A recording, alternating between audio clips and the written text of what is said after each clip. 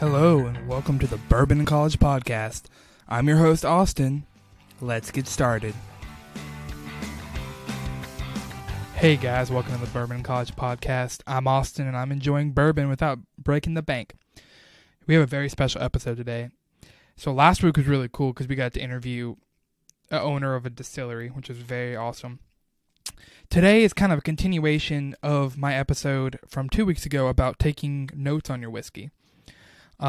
Today, I'm interviewing the owner of the company that makes the books that I take notes with, the 33 books. His name is Dave Selden, and he's from Portland, Oregon, and that was interesting, getting the time zones right and coordinating all that. But he took the time out of his day to talk to me, to talk to us. And without further ado, I'll let him speak. I've always kind of been interested in learning about things. And I did not grow up a foodie or really into fine things at all. But as I've gone deeper and deeper down the rabbit hole, my gateway product was kind of beer. And, I went to college and drank a lot of Miller Lite and Coors Light and so on. But eventually I was exposed to what was then called microbrew. I guess it sort of still is. And we moved to Portland, Oregon right around that time. And the first bar I went to had 20 different beers on taps, which just about blew my mind. Nowadays, that would be considered quaint. But I've lived here for almost 20 years now and just gotten to really love living here and trying all the great things that are produced here. Everything from beer to coffee to wine and tea and everything else. That's awesome. I'm the same way. I started with the crappy beer, as I call it, and then went to craft beer and eventually to bourbon, a little bit of scotch. I actually take that back. I started with coffee. Okay. I was doing an internship, and one of my coworkers was all into pour over with the fancy single origin coffee, and I had to try it. Being the engineering nerd I am, I like the science behind it, so I got all into that. And that kind of led to craft beer, and from there on to bourbon, things like that. That's cool. That's awesome. Yeah, totally. That's interesting. So tell me a little bit about your books, your book company. 33 books, right? Yeah, that's it. 33 books go. So closing in on 10 years now, which is kind of bananas. I started it again, sort of with beer. I was writing a beer blog in Portland back before everybody had a beer blog. And as that kind of grew, all these like PR people started reaching out to me and saying like, oh, would you come to our event and write about it and try all these beers? And similar to the way the bourbon and scotch works, there's a secret memory erasing component contained in each glass. And I needed a way basically to remember later what I was drinking the day before and what I thought about it. Because when you're on your, fifth or sixth one, it's like it can be pretty challenging, even if you taste all the time, just to isolate what's particular or what's interesting about it and remember some of the particulars of it. So I being a graphic designer, I was doing that professionally at the time. I made myself a little notebook to help me take those notes. And as soon as I had one, somebody said, "Oh, I want one of those." And here we are 10 years later with a whole bunch of them. That's very cool. I realized yesterday I got an ambassador or something package from High West Distillery. Yeah. And it had your book in. That's after I got some. So I won a drawing from Scotch in the Bayou, one of the bloggers down here. She blogs about Scotch, obviously, and she gave me this book and the Scotch book and your bourbon book, cool. Or your whiskey book. And I've been doing that ever since. Before that, I kind of kept notes on my phone, but nothing official or anything. But I've fallen in love with these little things. Oh, cool! I'm glad you liked it. Yeah, that High West one is really cool. I'm actually working on a new one with them now. So that's really cool. It's the same insides, but the outside is a little bit more like High West branded. It looks pretty cool. Awesome. And I like the. So I guess tell me. Is there any reason why you decided to put little bits of scotch or whiskey in the ink? Randomly, it was my lawyer's idea. I don't even remember why it was that way. But he's kind of a character. and I don't know. I thought it was kind of a cool idea, and people really like it as a little Yeah. detail. And every time I reprint them, I change which whiskey is in the ink. So I don't know what the one you're holding says on it, but I got a couple here I could look at and see what I got. So I have one that says farm distilled single malt from the Isle of Isla, which is probably this guy right here, which is a Kilcone. Yeah, good stuff. It's not this particular bottle, but a different Kilcoman. Yeah. So this one is I don't know if you remember. This one's cask strength 6-year-old Isla whiskey from a single cask distilled in November 2010. Let's see if I can figure that one out here. So might be. No.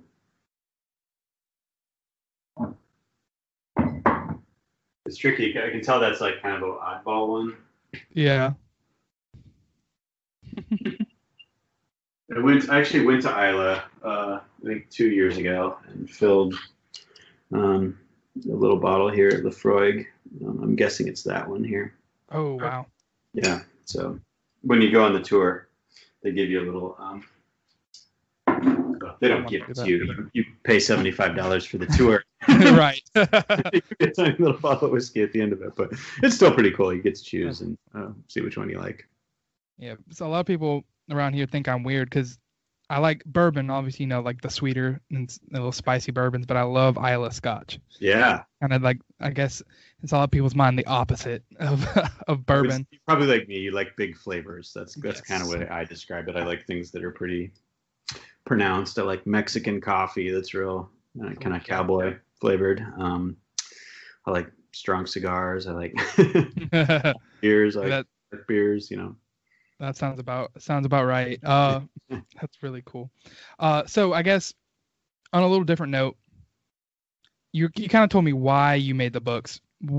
Why do you think it's important for people who are enthusiasts in whiskey, bourbon, scotch, or even beer? Why is it important to keep notes if you're not a blogger? Yeah, I mean, I think I'm not a scientist by any means. You could probably speak more to this than I could, but there is research that merely the act of writing it down helps you remember it better later. So it does like cement the memory in your mind, which is great. Sort of extends the experience, and then I think it's a way to kind of focus your senses as you're appreciating something. I mean, I'm all for the casual glass of whiskey where you're not thinking about the notes of banana or clove or what have you, because I think ultimately whiskey and beer and so on are social lubricants as well as delicious items to be savored. But I do think when you're enjoying a nice glass by yourself in a quiet moment, it's a way to kind of like focus your mind and attention and really try and pull something apart and ultimately get something more out of it. Whether that's a learning experience or just aiding in the enjoyment of it. Very good. I like that. Like I said, I recently ordered, what is it? The coffee, the beer, maybe the wine. I ordered 3. I don't remember my third one, but okay. I'm really excited because, like I said, I'm a nerd, engineering major. I like taking all the notes I can and sharing. That's kind of why I started this podcast and my YouTube channel. I like sharing my ideas, and I had no one around here to talk to at the time about it. Yeah. And it's also a kind of notes for myself. And I use this now. I use the book, kind of the basic format for all my reviews, kind of just keep it in front of me to remind me what I need to talk about next. Yeah, that's cool. And I was just listening to your episode that you did on tasting notes. That was really cool. Thank you for that. Oh yeah. But there is significance to all those things too. Like, and as you mentioned that you didn't usually think about color, and particularly as it pertains to whiskey, like color doesn't reveal what the flavor of something is going to be, but it can be a clue to how long it's spent in the barrel, as it gets darker, if it's a scotch, what kind of a barrel it was, maybe. And so then as you start to think about those things, you can say, oh yeah, like it looks kind of more reddish and purplish. Like, could this possibly have been in a port barrel cask or Madeira or something like that? And you can start to think about those flavors. And I don't know, it's just a way to get a little bit something more out of it. Yeah, because I know my brain moves faster than my mouth and my hands sometimes, so I'll often skip, like, colors. The first thing I always forgot about if I wasn't looking at notes or something is to just skip over that. I still do it sometimes even with the notes in front of me, but yeah, you're right. It's definitely important to go step by step, and I think that's something people can learn from this. Because at least for me, I've learned to enjoy whiskey and bourbon more by sitting down and looking at it step by step. You take a lot of times, if you just you're shooting it or just drinking, you take for granted what went into making it and that little nuances about it. Kind of, if you're going to spend that much money, because even cheap whiskey is expensive whiskey, and if you're going to spend that much money, it's an investment. You want to get the most out of it. At least that's how I see it. Yeah, totally. And I mean, if you're out at a bar, like, and you see that, we were talking about the Boss Hog earlier, and even if it's a once upon a time kind of taste of it, you may never have it again unless you're right. the kind of person that buys a $500 bottle regularly. And that was a really cool event. I had a podcast on it too, but it was we had the Louisiana Whistle Pig rep there, and so we get to try the whole line of things, and it was a really cool experience. I wish I started bringing this to that bar. Now they have a whole big old whiskey selection. I started bringing these books now. I wish I had it then. But so I guess other than that, anything else you want to add, or where can people find you? Yeah, so you can find it at 33books.com, and I'm always kind of working on new stuff. I was just getting ready to add 33 tequilas to the website, so that's going to be the newest book. I think that's actually the first new book this year. I'm hoping that there will be at least one or two more this year. And then I'm working on a super secret bourbon project that I hope comes out in time for the holidays this year too. It wouldn't take a genius to figure out. I'll give you a little hint. It goes on the wall, and it's bourbon related. So oh man, you can figure it out. But yeah, I'm always kind of tinkering with new stuff, and yeah. That's awesome. Well, thank you so much for taking the time. Yeah, really enjoyed it. Thanks for having me.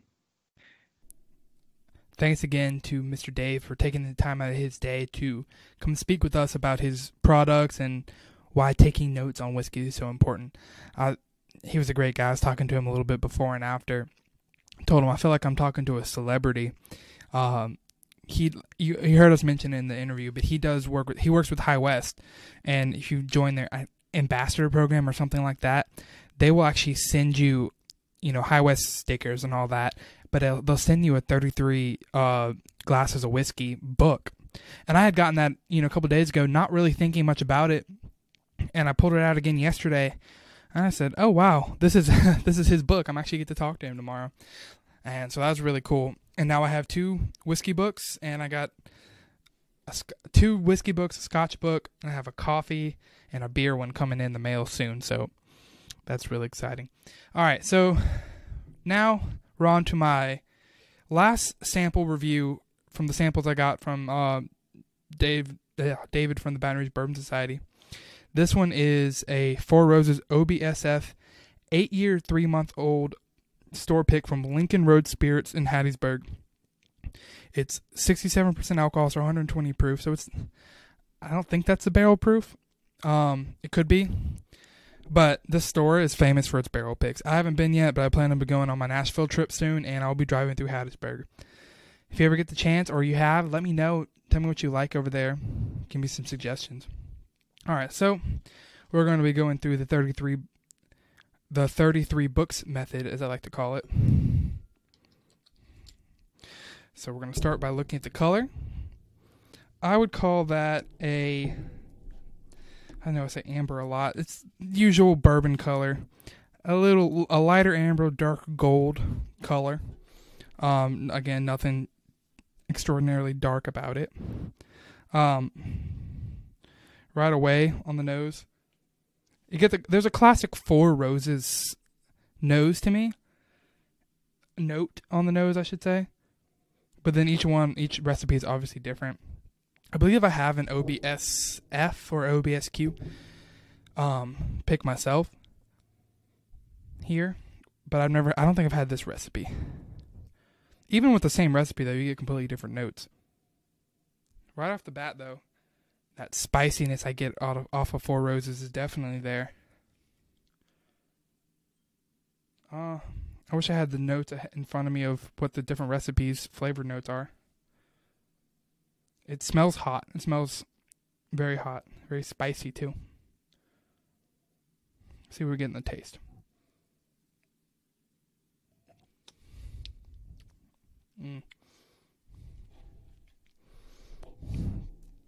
Definitely has a spice kick there. High rye, for sure. But, oh wow, this is something I haven't gotten in a Four Roses before. It's the initial kick in the mouth. A little bit of that is A little bit of that is alcohol, and a little bit of that is rye spice. A lot of that's rye spice, but then it goes straight into a peanut butter note. Now, if you've been following my Instagram, you know I have a Nutter Butter blend. This is almost worth putting in there. It's a little too spicy for that. I'm going to be trying it for the first time tonight to see. Maybe it needs some spice. But I hate to waste such a good sample on that. The peanut butter comes out a little bit on the nose after I've taken a taste. A little bit of a citrus note. Very floral, very spicy. But a little bit, I call it toffee. I when I go through these books, here's a note for toffee, or a level for toffee. I kind of stretch that to mean like a peanut butter or any kind of dark chocolate candy. Sorry, y'all, I'm reading the Scotch book. There's Smoke and Peanut. I grabbed the wrong book. Oops. It's not really astringent. A little bit sweet, mainly spice though. Not a little bit of cherry, but not a huge dark fruit note. The finish or the linger. It's about a medium. It's a fantastic pick. This I really need to go to this Lincoln Road. I can't remember the guy's name right now, but he does fantastic barrel picks. I hear everything he picks just turns to gold. Definitely want to go check that out. This is a keep if I had a whole bottle of it. Hopefully, maybe there'll still be some there when I get there. I will definitely pick it up. That is delicious. The finish is not as long as you would think. And the more I drink it, the less alcohol punch it is, and the more just spice, like cinnamon, rye. I'd say it's a cinnamon peanut butter bomb with a high rye spice. Which is interesting. It's the only bourbon that I get a lot of peanut butter mixed with a lot of rye spice. Usually it's one or the other or neither. But, man, that's really good. That's a keep for sure. But, yeah. Thanks for listening, guys. Go check out, obviously, all my social media. You know that. That's coming up soon. But definitely go check out 33... Let me make sure I get this right. 33books.com. Great website. There's something for everybody. There's books for whiskey, scotch, coffee, beer, chocolate. He has a tequila book coming out. As you heard, he has something special for bourbon coming out. He has a lot of maps, like beers around the world, beers around the U.S., kind of those scratch-off maps, I believe. Or, as soon as you try a beer from a state, you mark it off. Check out. There's something for everybody. There's tasting sets that come with glasses. It's just... Go support, small businesses. Go support people who are supporting us, supporting the bourbon and the whiskey community. Thanks for watching, guys. See y'all next time. Cheers. If you want more Bourbon in College, follow us on Instagram at bourbon_in_college and like our Facebook page. Subscribe to us on YouTube and your favorite podcast player. Find all these links and more at bourbonincollege.com. Thanks, everyone.